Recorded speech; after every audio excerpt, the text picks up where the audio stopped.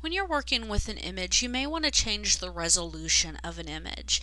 And how you determine what the resolution should be really depends on how you're going to use the image. If you're simply just going to view it in Photoshop or put it on a website, you're going to not have to have a really high resolution for it to look good. Now if you're printing it, it's going to require a higher resolution, and it's something that you're going to have to experiment with a little bit to see what type of resolution you're going to need for however you're using it. How you change an image resolution is go ahead and go up to Image and then go to Image Size. And then down here under document size is the resolution.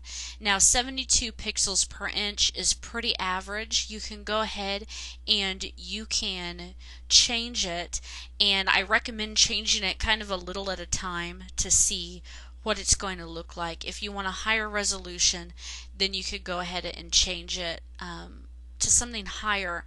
Now also, the higher the resolution, the biggest your file size you're going to have, so keep that in mind. That's one reason why you can't just set a really high image resolution. But you could go ahead and you could try to go down a little bit, and it will save you some file space. At the same time, your picture will look just as good at a lower resolution. So it's something to experiment with so you can get whatever's right for whatever you're going to use your image for.